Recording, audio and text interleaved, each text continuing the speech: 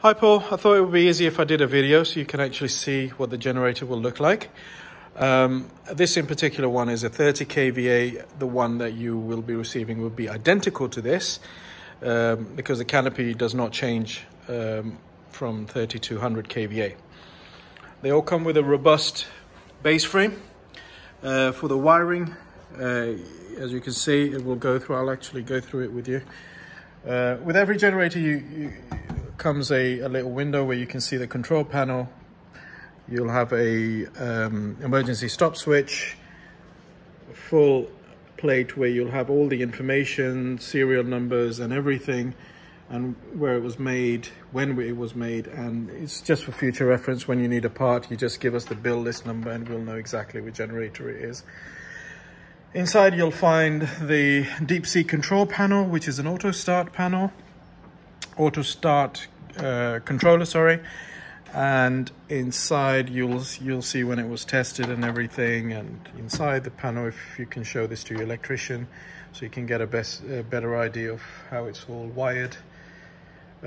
You've got the circuit breaker. Circuit breaker is then wired to the source, whatever. I think your container you're trying to get the wiring to. So through here, there's a channel there that goes through there, and underneath you'll see this flap where the wiring comes through, and you can connect it to wherever you want to.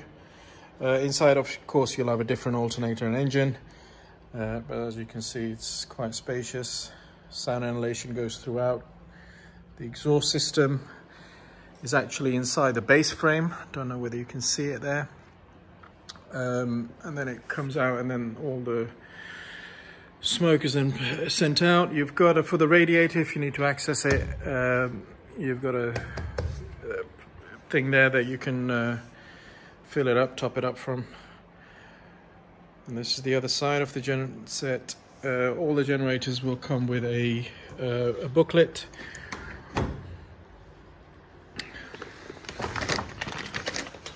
With the maintenance manuals, keys, extra keys, certification, and all the user manuals as well for the deep sea controller. Battery, you'll get a brand new battery with it, so you don't have to worry about that. They don't come connected.